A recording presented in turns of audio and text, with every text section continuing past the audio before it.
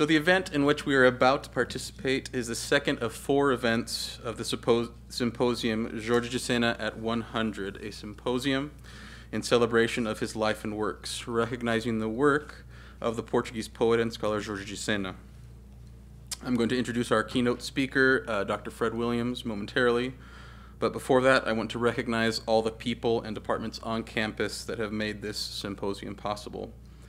First, I want to recognize the co-sponsors of the event, the Harold B. Lee Library, the BYU Department of Spanish and Portuguese, and the BYU College of Humanities for their material, financial, and personnel support as this event was planned.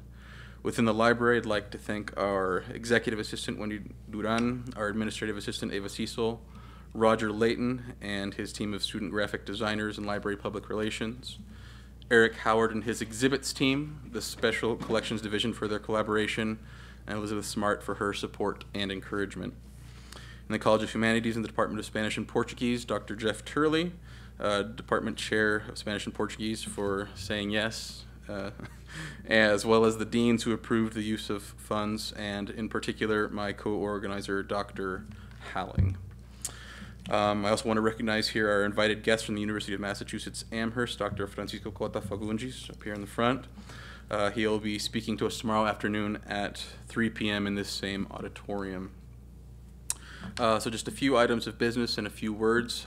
First, we had an event this morning, the round table, in which Dr. Fagundes, Dr. Williams, and a number of people, former professors of Portuguese and Spanish here at BYU. So we had Ted Lyon, Ron Dennis, Gordon Jensen, and Hal Clegg.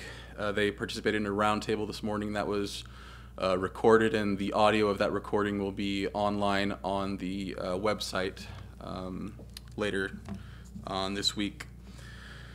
Now, as a part of Dr. Williams' keynote, he will be doing a show and tell of items he has donated to special collections, as well as a number of books from his private collection. And so when he does his show and tell, everyone in the audience is welcome to come up and look at those items. And in doing so, as you look at items from special collections, I invite you to please follow the indications of our representative from Special Collections here, Dana and Scheme, in treating these materials well. So don't spit on them or rip them or try to steal them or anything naughty like that. Following the show and tell, we'll have a small break, and after that we'll be watching a screening of the video Jorge de Sena reads his poetry, featuring Jorge de Sena himself being interviewed by a much younger Dr. Williams, as well as reading his own poetic work. This recording was made only 1 month before Dr. Sena's untimely death, and Dr. Williams will be explaining a lot more in detail about that video, and that screening will commence at 3:15. As I mentioned, tomorrow we'll hear from Dr. Fagundes, and in the evening there will be a celebratory event, Food and Fado Night. That's what we're calling it, where we're going to listen to some live fado, courtesy of Dr. Halling, Dr. James Krause, and Dr. Mike Child, all of Spanish and Portuguese. And we're going to have some Brazilian food, so please come to that. There also just might be the possibility of some ping pong. So, you know, now you're going, right? Yeah. So please be there. That will be tomorrow evening starting at 6 p.m. in 1141 JFSB. And all of this information is found on the promotional posters found in the library, on TV screens, in the Kennedy Center, the JFSB, and the library, as well as on the subject guide, Jorge de Sena at 100, found at guides.lib.byu.edu/Jorge de Sena 100, and the 100 is numerals 100. So in addition to the events already described, there are 2 things I want to highlight. The first is a display on Jorge de Sena found on the 3rd floor of the JFSB near the department offices of the Department of Spanish and Portuguese. It's a lovely exhibit, has his biography, an explanation of his life and work, as well as some of the books on display on the reading wheel that is part of the display. Finally, if you are interested in learning more about Jorge de Sena, the library has a number of books by and about him that are available for checkout and that are also a part of special collections. Some of these are displayed outside the auditorium here for your reading pleasure, and you should feel free to check them out, so that if you just go outside here, the auditorium, they'll be there next to the sign. And they'll be on the 5th floor of the library by the Humanities Help Desk when not accompanying events taking place here in the auditorium. So they'll be here down here tomorrow afternoon at 3.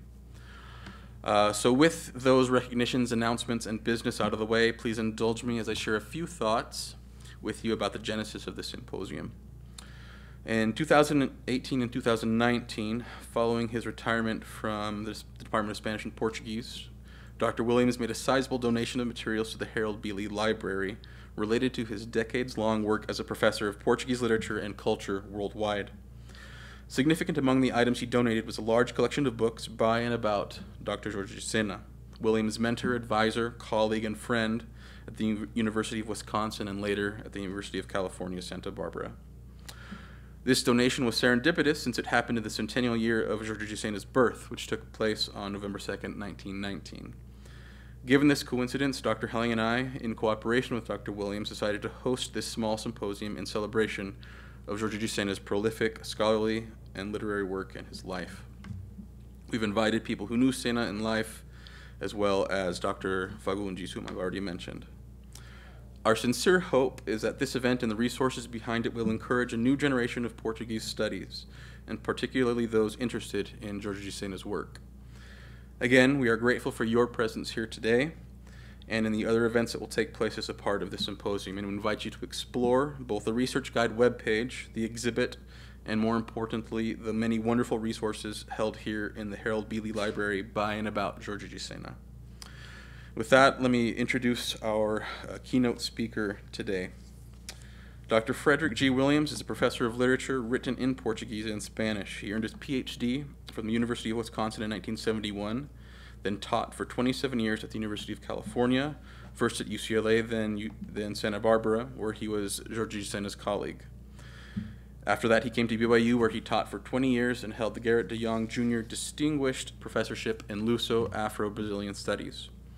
He is the author of more than 50 articles and 11 volumes in the field of Portuguese, as well as volumes on the history of the Church of Jesus Christ of Latter-day Saints, including a biography on his great-great-grandfather and namesake entitled The Life of Dr. Frederick G. Williams, Counselor to the Prophet Joseph Smith, published in 2012. Dr. Williams is a former mission president and former temple president. He and his wife, Carol Y. Williams, have 7 children, 20 grandchildren, and 4 great-grandchildren.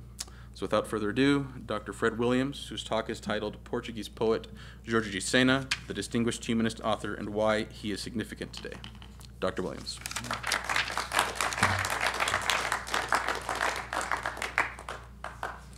Thank you.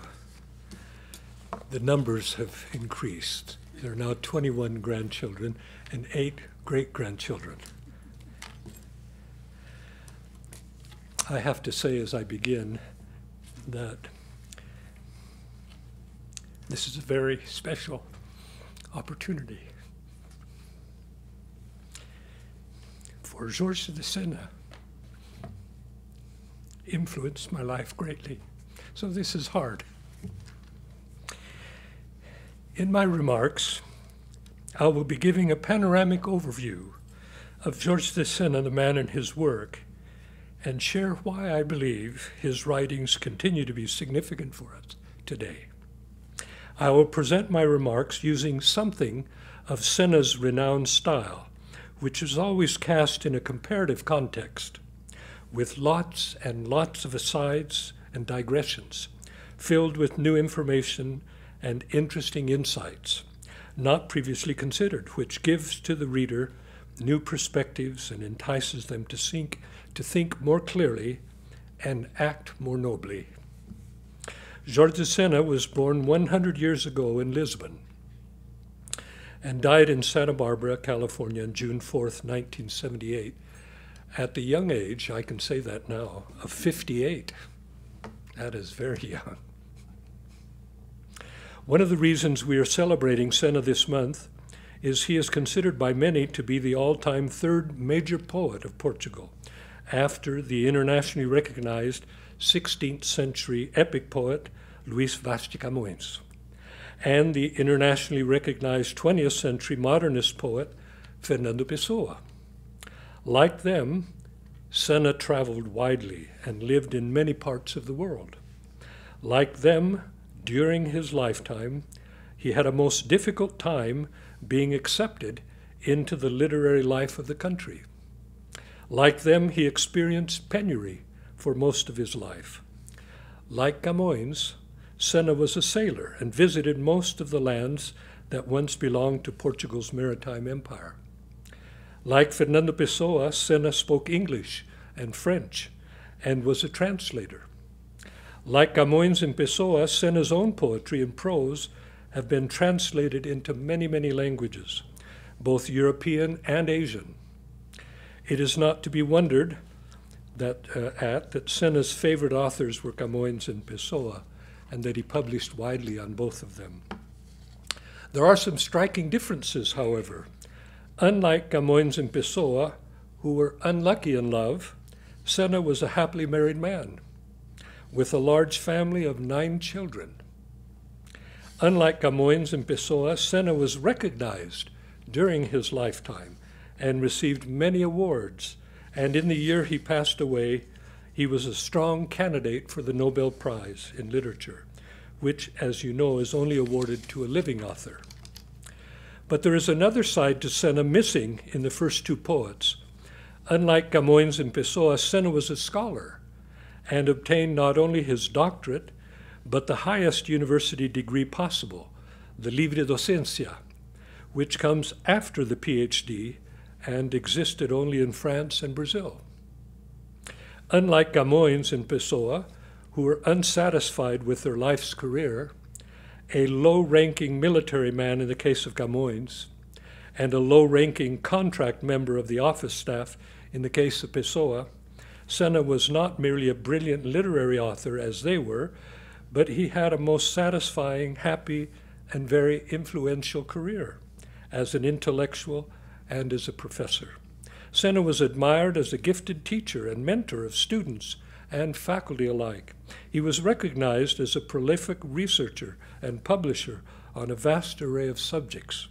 He had an encyclopedic mind due to his encyclopedic curiosity, and his influence was felt well beyond the 2 universities in Brazil and the 2 universities in the United States where he taught and occupied administrative positions. I'm going to give you a sidebar. That's my way of saying this is how he would do things. Sena was a student of maritime history, and one of the things he taught his students when teaching Camões was the historical context of his epic poem, The Lusíads, which has as its framing story Vasco da Gama's world-changing travels to India. The Portuguese, Sena would explain, are the forgotten pioneers of the age of expansion, the discoverers of 2/3 of the world for Europe, the ambassadors of the West, especially its culture and Christianity, and the interpreters of the East, who for some 200 years governed the lands and controlled the riches flowing into Europe from Africa, Persia, Arabia, India, Sri Lanka, China, Japan, Oceania, and half of South America. Then Portugal lost much of its maritime empire to Britain, France, Holland, and Spain at the end of the 17th century.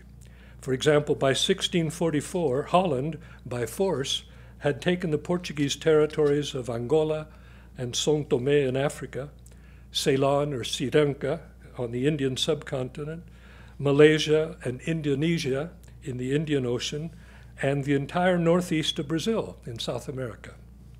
To the English, the Portuguese lost Ormuz in Arabia in 1622, and Bombay in India and Tangier in Morocco in 1665. Bombay was a forced dowry paid when Portuguese Princess Catherine of Braganza became Queen of England. To the French, the Portuguese lost the northwest coast of Africa, from Morocco to Senegal, portions of the central coast of Africa, including Ivory Coast, Benin, and French Guinea, portions of East Africa, and portions of Brazil. Niterói, Guanabara, and São Luís Maranhão were established by France in 1612 and named after the same French king for whom our St. Louis is named. It is interesting to note that the capital city of Benin is still known by its Portuguese name, Porto Novo, New Port. And the largest city in Nigeria is still known by its Portuguese name, Lagos, lakes. Ceuta, which is surrounded by Morocco on 3 sides and the Mediterranean Sea on the 4th, is situated on the coast of North Africa. It and other Portuguese possessions in Africa were lost to Spain in the peace treaty of 1668. The Portuguese fortress is still standing, and Ceuta's city, escutcheoned, is still the coat of arms of Portugal's King Manuel, and they don't even know that. A second sidebar. I've drawn comparisons between Jorge de Sena and Camões and Pessoa regarding his literary output. I should like to compare him with another Portuguese, but this time not in terms of literary greatness, but rather Sena as an intellectual with an influential scholarly career. Sena taught his students about one of the most distinguished Portuguese scholars and diplomats ever to contribute to America's growth, who was even called by some of his students one of the fathers of our country. Abbé José Correia da Serra was born in Serpa, Portugal, June 6, 1750. Before coming to the US, first as an envoy sent to aid the country in whatever means possible, Portugal was then a first-class country, and the US was third. And later as Portugal's ambassador, he had firmly established his reputation all over Europe, taking his holy orders in 1775 and his Doctor of Laws in 1777. He was the organizer and perpetual secretary of the Royal Academy of Sciences of Lisbon, a Knight of the Military Order of Christ, a Fellow of England's Royal Society, and of France's. He contributed numerous essays and publications to each of these and many more organizations. When he came to the United States, Serra was as one of the biographers wrote, quote, a sophisticated European, wise in judgment and experience, and learned in the older continent's most ancient humanism and most recent science. For Correia da Serra was far more than a political liberal and whilom diplomat. He brought with him an international reputation as botanist, geologist, antiquarian, and litterateur. Trained in theology and political economy, as well as history and science, he hoped to employ all his talents, end quote. In the US, he was elected to the American Philosophical Society and the Academy of Natural Sciences of Philadelphia.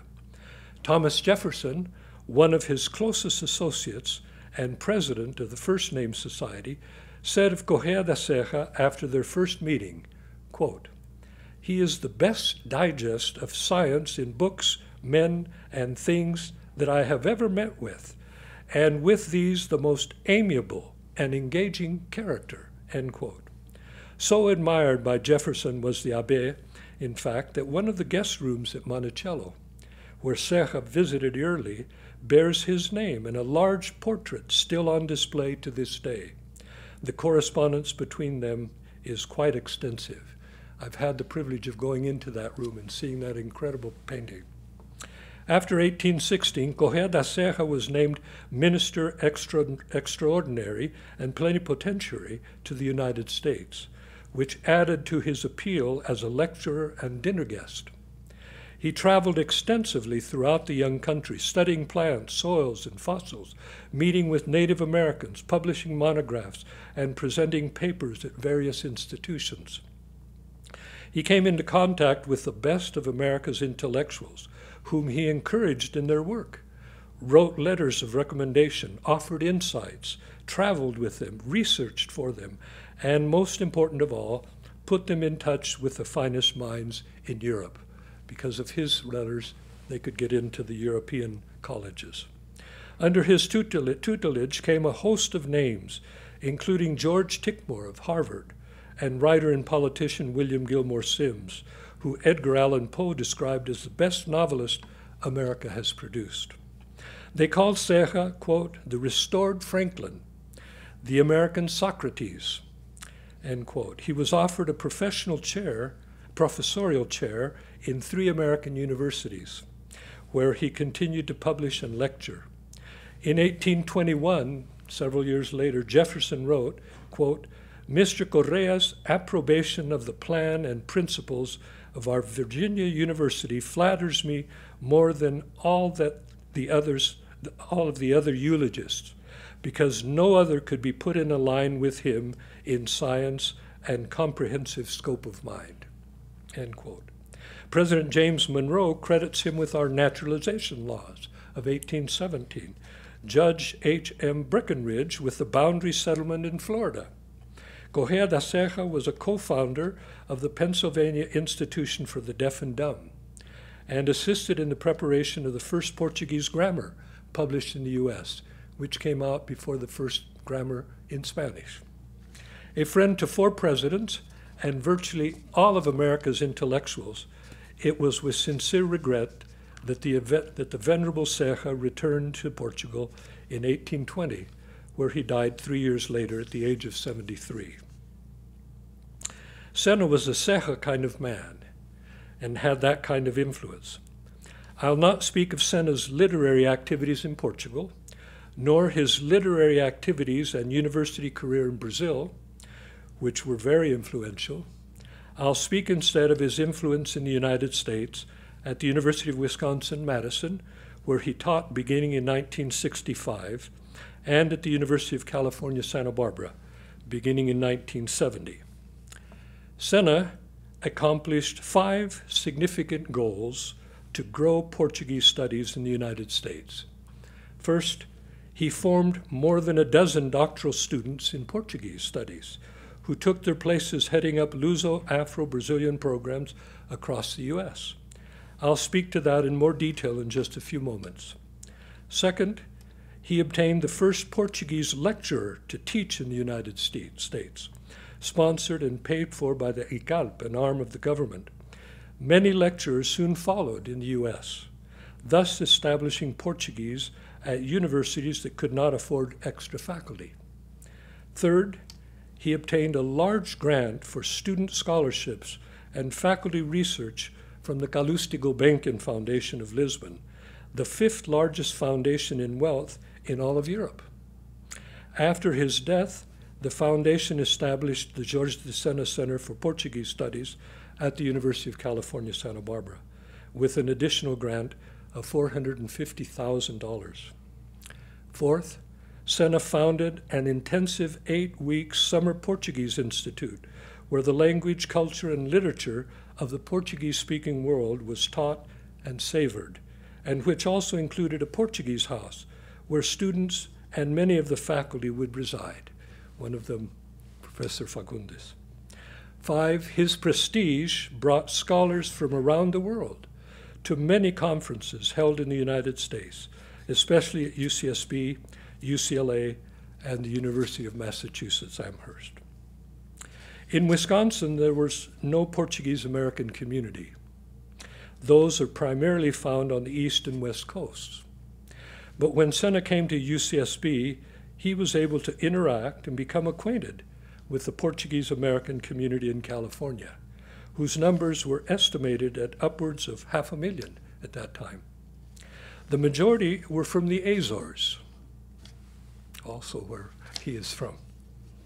And they dominated the dairy industry in the San Joaquin Valley and the tuna industry in San Diego. Professor Sena enjoyed associating with its members at conferences and at social events, and they enjoyed him. But regardless of the importance of his literary career on the one hand and his support of community interest on the other, Sena's major contribution to the American scene lies with his academic influence.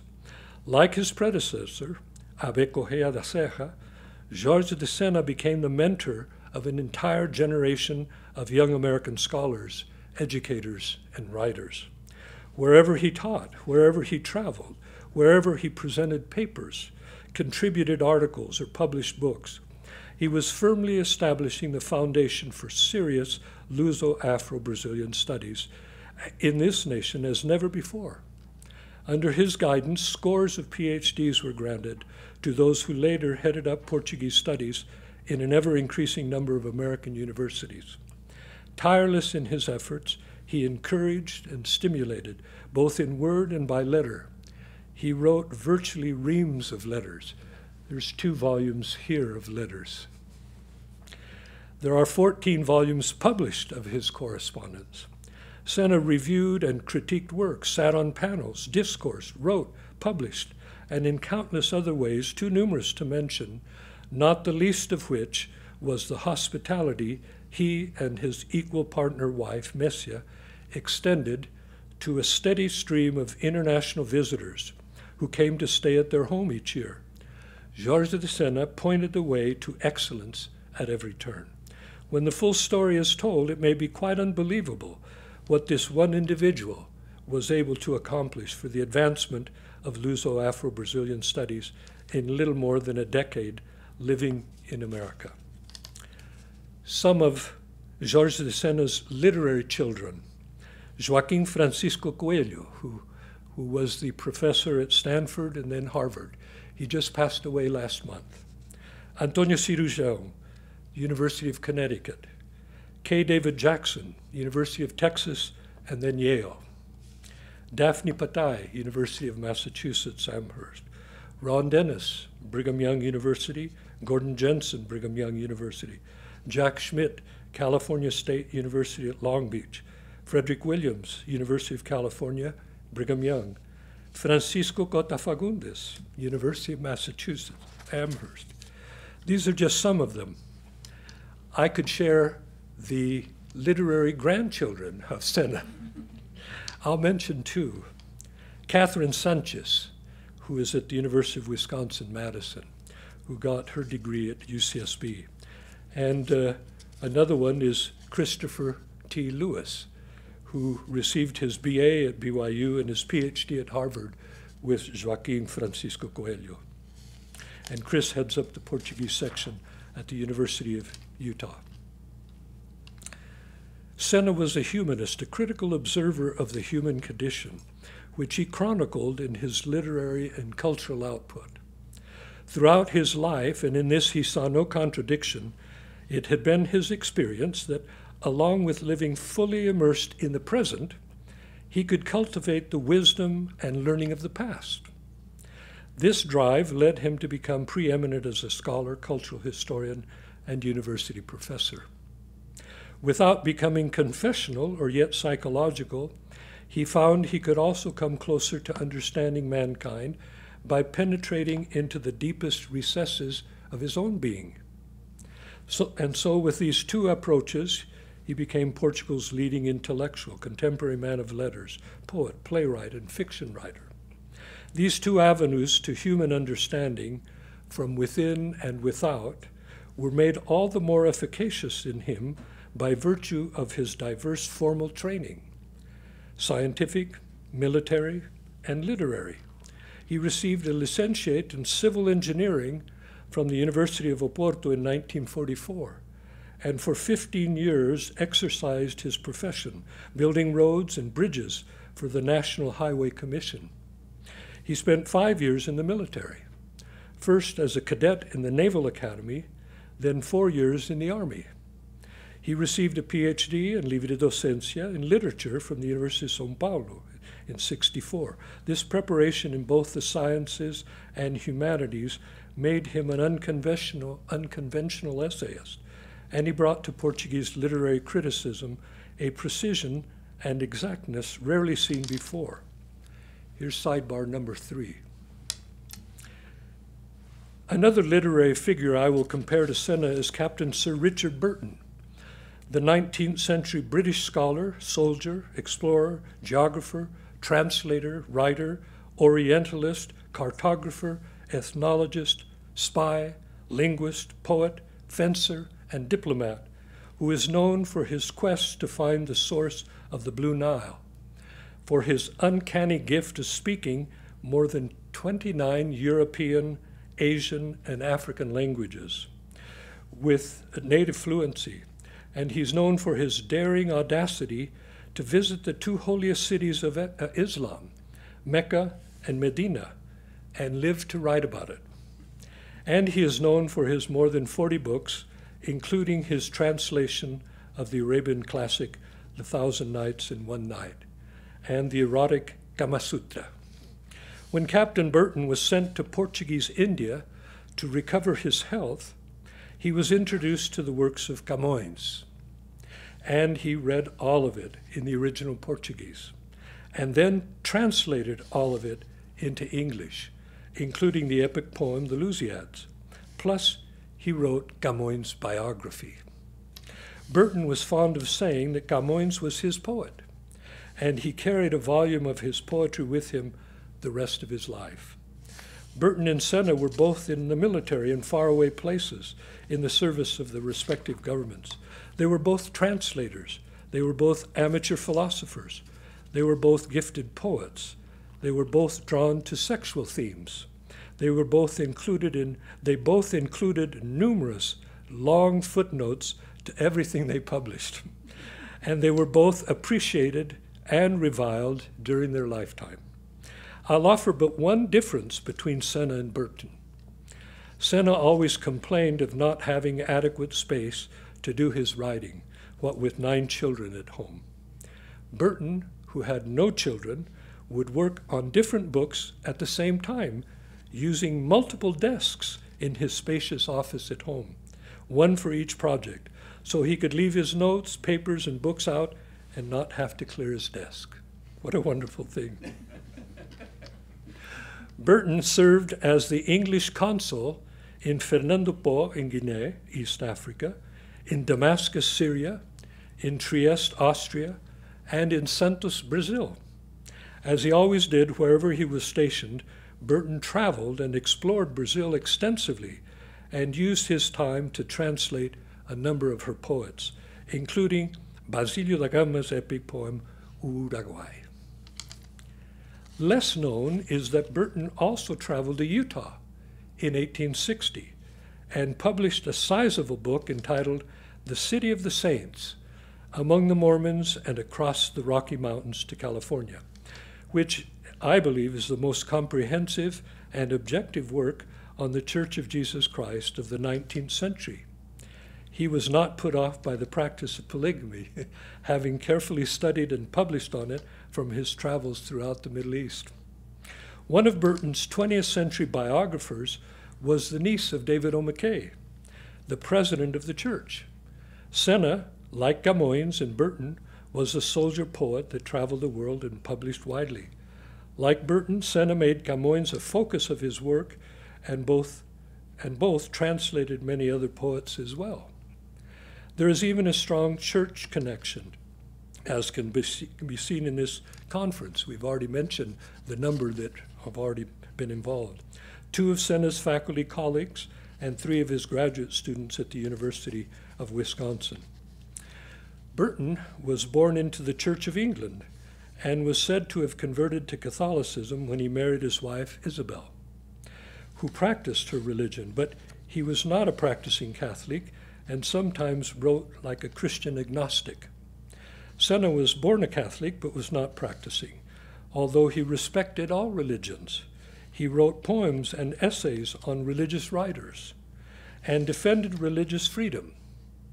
When Sena was in the hospital, about to die, his wife asked 3 of his former students, who represented 3 different religions, to perform whatever rites their respective churches did when someone was about to die.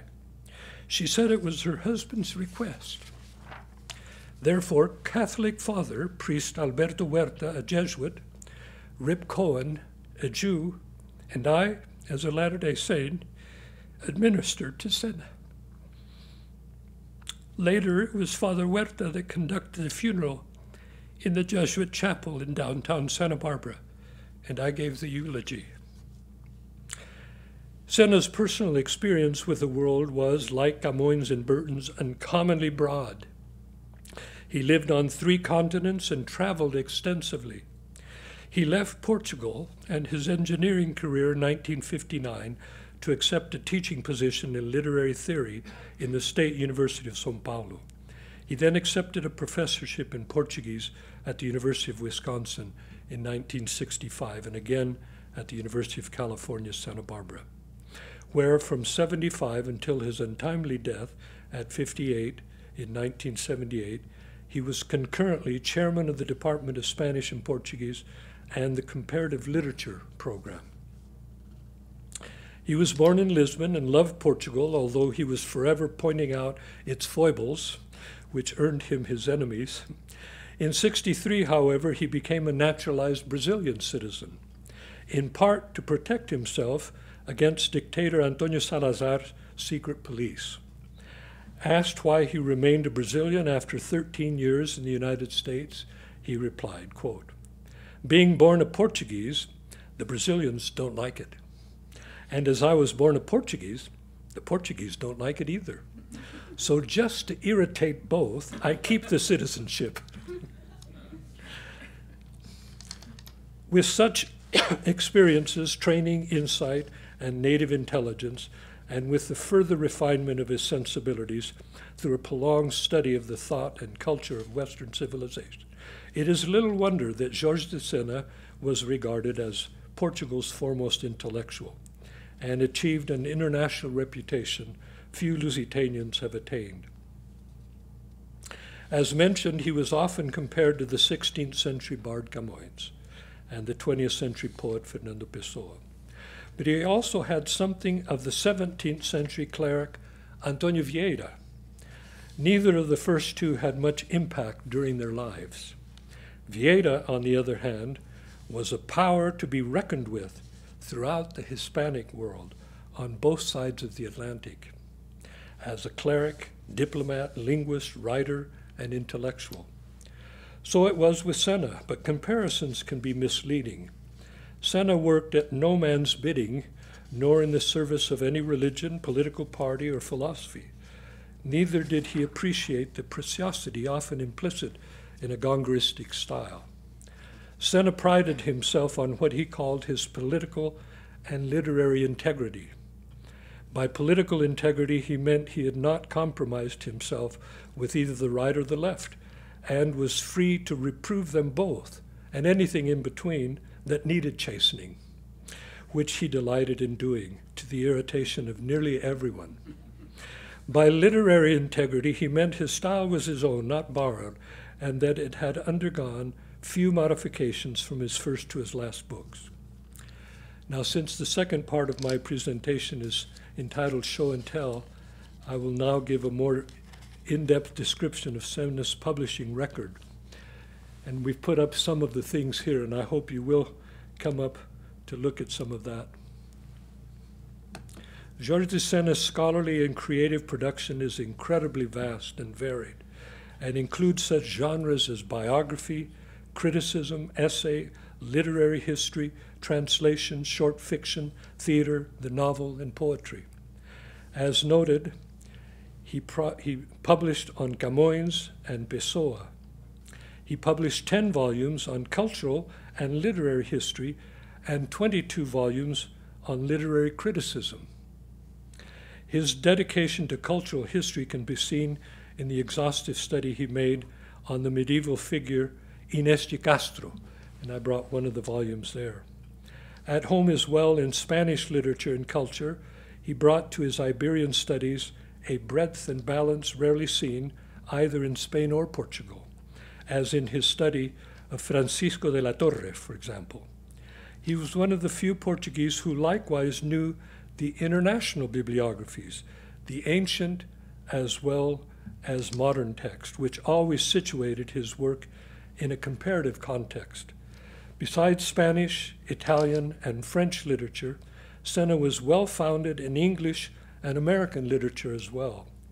He is the author of a hefty text on English literature that was used in universities in Brazil. His output in comparative literature includes book-length essays on authors ranging from Emily Dickinson and Shakespeare to Petrarch and Marillac. Sena had had a radio program on the BBC. He had also been a music, a theater, and a movie critic, publishing his reviews in the leading periodicals of Portugal and Brazil. These are going to be kind of out of sync, but that's all right. As a translator, Sena published 26 volumes of prose and theater.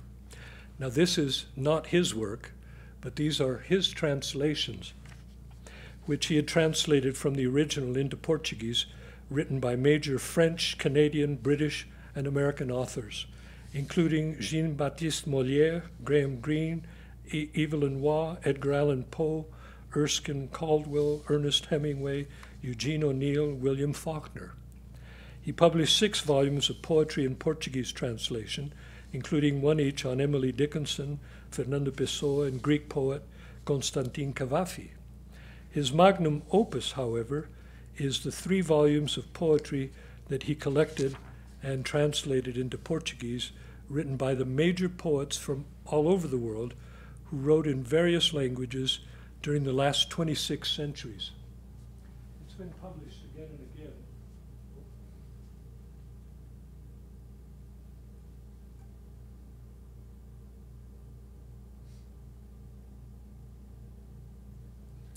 There we go. Can you hear me? Mm-hmm. Yes. This is 1 volume. This is 2 volumes. And this is 3 volumes. He didn't make it bilingual, so you can only read his English translation, but an incredible, incredible source. And like I say, it's been republished, and it's a nice way to anybody look at who is important as a poet from the beginning, according to him. These are all poetry that he published. Theater. Well, we'll just go ahead. As a prose writer, Sena's own creative prose comprises 9 volumes of short fiction, including the classical novella O Físico Prodigioso. I brought some of the translations in French and Chinese and all of these other. In English, it was translated The Wondrous Physician, and 1 novel left unfinished at his death, save for a few excerpts, and lacking its final chapter, entitled Sinais de Fogo, which he had been working on for 3 decades. Sena is most often admonishing the reader in everything he writes. In one short story, for example, and I'll just pick this up, he writes about the influence of Satan all over the world, and often his titles include Satan. So this is Andanças do Demônio, and the influence that Satan has on people and why they do such terrible things. By the way, this is a book that Jorge Fazenda Lourenço and I published through the national publication. Were you here when I said you were a literary grandson? Oh, very good. That's why you said it. Because you looked up and you saw me and you went, I better include him. No, you're there, you can see. We published a bibliography, and there's more than 1,000 items that he has published. Incredible.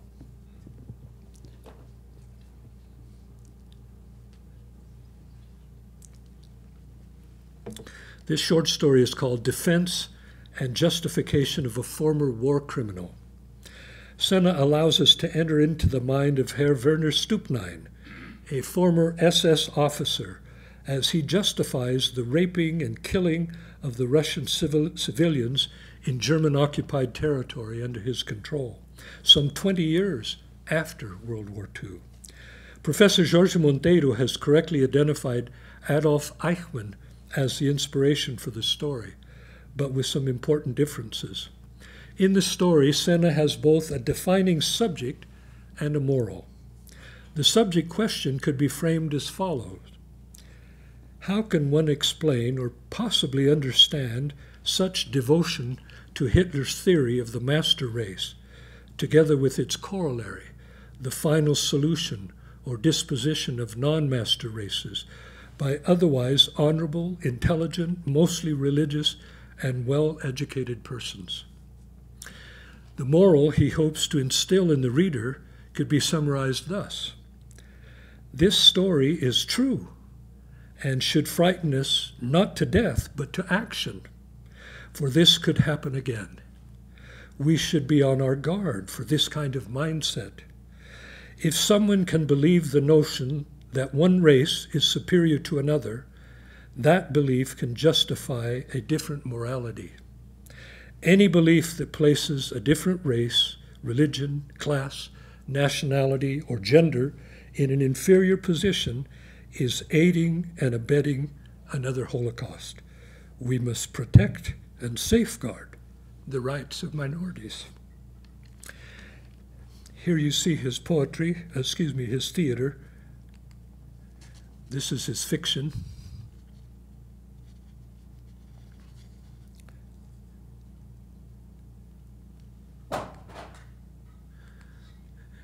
And here are volumes on Camões.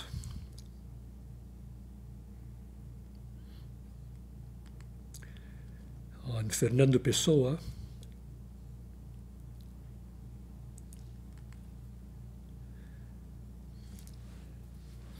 Cultural and literary history.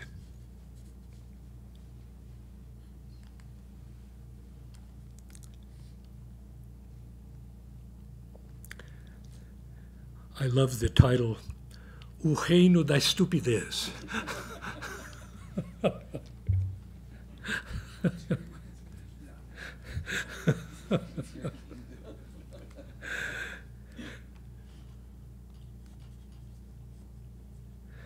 Here's a book on Sobre Cinema.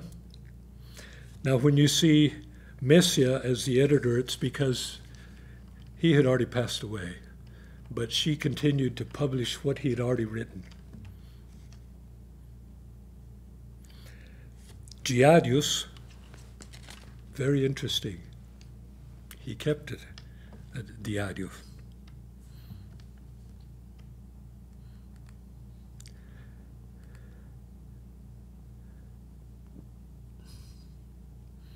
Sorry, we're not in sync with what we were talking about, but at least you get to see it.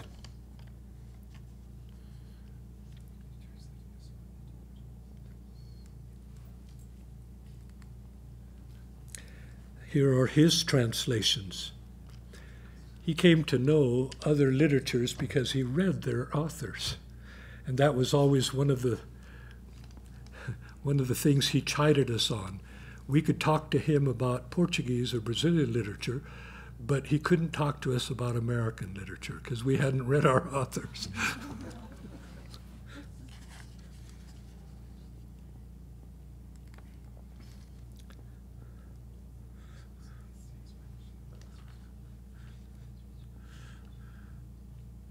And most of these have prefaces and studies that put all of this in context. These are the books of his correspondence with several different people, generally literary figures, but it also includes his wife, Messia, their love letters. Now that's pretty courageous, don't you think? But they had 9 children, so.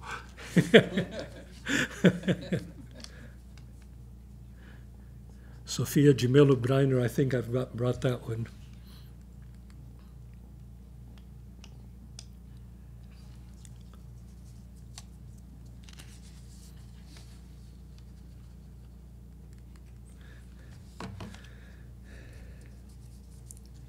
Sena published 21 volumes of his own poetry.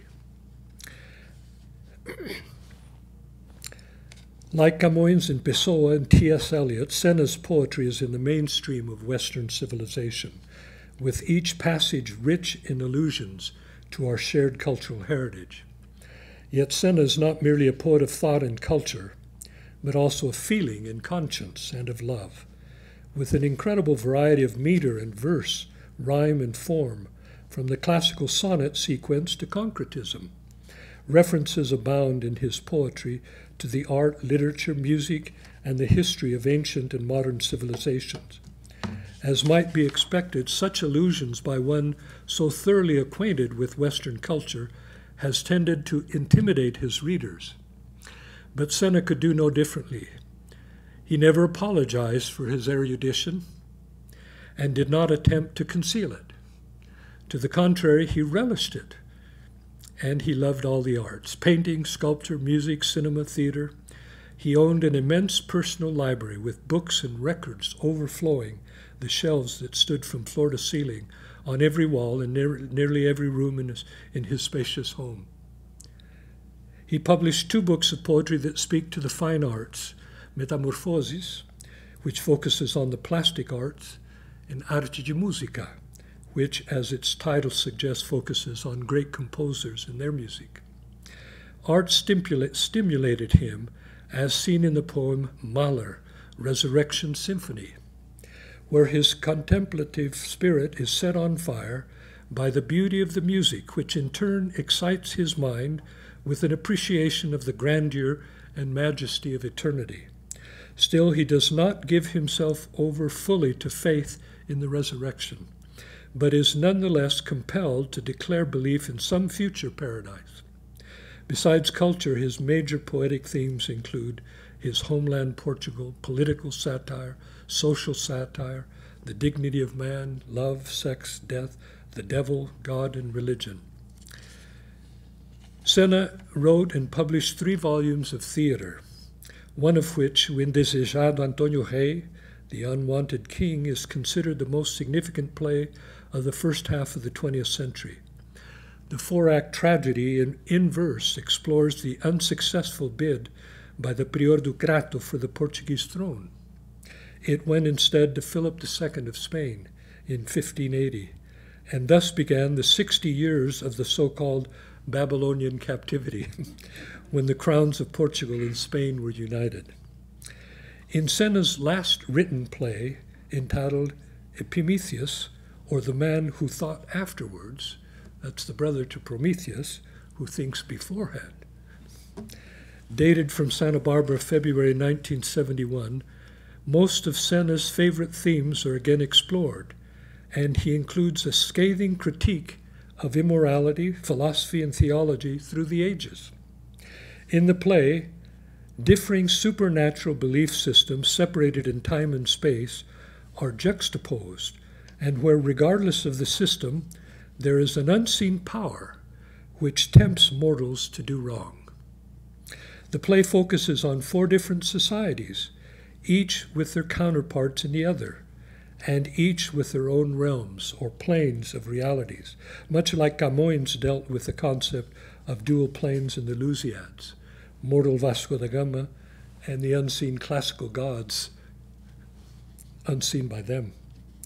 In the play, the action focuses on one realm and then on another in turn.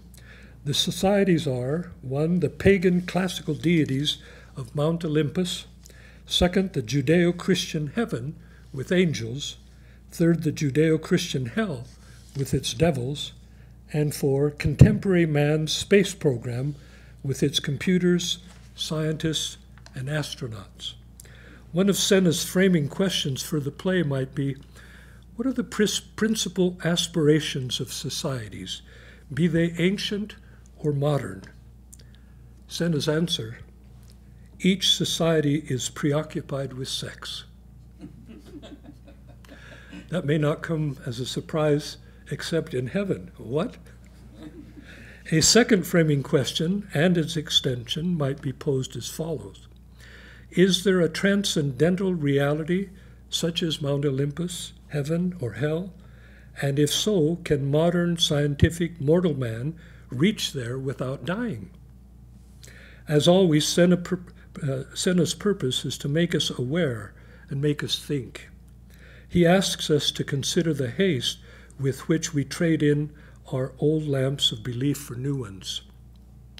This play is in part a spoof on science and technology, which have become the replacement gods. Science can be worshipped as zealously as any religion, past or present, even or especially by one who claims to be an atheist. Sena taught us that a library is like any other cemetery, filled with obsolete scientific theories, philosophies, and religions. Here's the last sidebar. Satan, the great deceiver. Like Sena, I believe that at any one time in the history of the world, there will be several scientific theories, philosophies, and religions that answer the demands of truth. But as time goes on, new discoveries are made. Those theories, philosophies, and religions, when they can no longer answer the demands of truth, become obsolete, and new ones replace them. I also believe that Jesus Christ, I also believe Jesus Christ when he said that he was the way, the light, and the truth. I also believe that behind all the contention and evil, behind all the untrue scientific theories, philosophies, and religions, is Satan, the great deceiver, plus the people who have bought into his lies, who choose greed and power over love and understanding. When all is said and done, when Satan's deceits are finally uncovered, and all the scientific theories, philosophies, and religions have become obsolete, only he, Jesus Christ, and his gospel, which, as we are taught in the temple, encompasses all truth, will answer the demands of truth of every kind. I love how the prophet Isaiah describes the moment when mankind will see Satan uncovered and see him for who he really is, a fallen angel cast out of heaven, our spirit brother who never received a body, who rebelled against God and persuaded a third of the host of heaven to follow him, a liar who deceives, who leads people away from God and truth by so many counterfeit theories, philosophies, and religions, who fools people into thinking that he has the truth, that he is God, and gets them to do terrible things. I quote now from Isaiah. How art thou fallen from heaven, O Lucifer, son of the morning? How art thou cut down to the ground, which did weaken the nations? For thou hast said, I will ascend above the heights of the clouds. I will be like the Most High. Yet thou shalt be brought down to hell, to the sides of the pit. And notice how he says this. They that see thee shall narrowly look upon thee and consider thee, saying, Is this the man that made the earth to tremble, that did shake kingdoms, that made the world as a wilderness, and destroyed the cities thereof? That opened not the house of his prisoners. All the kings of the nations, even all of them, lie in glory, every one in his own house. But thou art cast out of thy grave like an abominable branch, and as the raiment of those that are slain, thrust through with a sword, that go down to the stones of the pit, as a carcass trodden under feet. Thou shalt not be joined with them in burial. Of course, he has no body, because thou hast destroyed thy land and slain thy people. The seed of evildoers shall never be renowned. That's Isaiah 14:12 through 20. Back to the play and conclusion. Sena's play is important for a number of reasons, but for our purposes, let me restate the following. 1. Sena portrays conflicting belief systems, some of them religions, one of them now obsolete, renamed mythology, and one of them scientific. Each of the three transcendent societies is unaware of the other's existence until their representatives meet on earth. Which view of reality is true? Which belief system is absolute, if any? Second, regardless of the group, there is both good and evil represented among them. 3, mortal man is influenced and tempted by unseen powers, whether emanating from Mount Olympus, hell, or a control center, and be they titans, devils, men, or computers. And 4, our choices have consequences in mortality. Like Luis Vaz de Camoens and Fernando Pessoa, Jorge de Sena is recognized and admired as a poet. Like Sir Richard Burton, Sena has published an incredible number of books on a wide range of subjects. Like Abbé Jorge de Sena, Sena has influenced the growth of Portuguese studies in many parts of the world and been the recipient of several honors. In 1976, he was selected as the keynote speaker for the International Convention of Writers at Grado, Italy. Cancelled at the last minute, he would have shared the honors with 3 Nobel laureates, Bol, Solzhenitsyn, and Montaldi. He was the recipient of the Eta Taormina International Poetry Prize in 1977. He delivered the keynote address at the 1977 Camões Day celebration, which was presided over by the President of Portugal and televised nationwide. He was a member of the Lisbon Academy of Sciences, a member of the Hispanic Society of America, a commander of the Order of Prince Henry the Navigator, and a posthumous recipient of the Order of St. James. Sena, by way of summation, lived his life and pursued his career seeking and teaching truth. He fought for honesty and defended the dignity of all races and cultures. He worked tirelessly against oppression and evil at every level.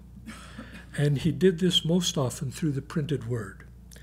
Taken together, his literary output, his scholarly articles, essays, monographs, and books number well over 1,000. I should like to conclude with my own poetic tribute to Sena. It's hard to find something to say about Jorge de Sena that he has not already said about himself, and said much better. We have his opinion on virtually every conceivable subject, and some we'd never conceived of before.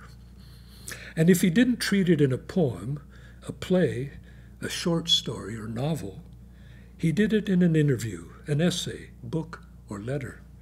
The best studies on Sena are by Sena. Only a Sena could appreciate a Sena. And then there are the prefaces, and the postfaces, and the non-faces, and footnotes, and notes about the notes in every book and new edition. But even the best parody of Sena was done by Sena, and that's absolutely true. It's hard to find something to say about Jorge de Sena. Thank you.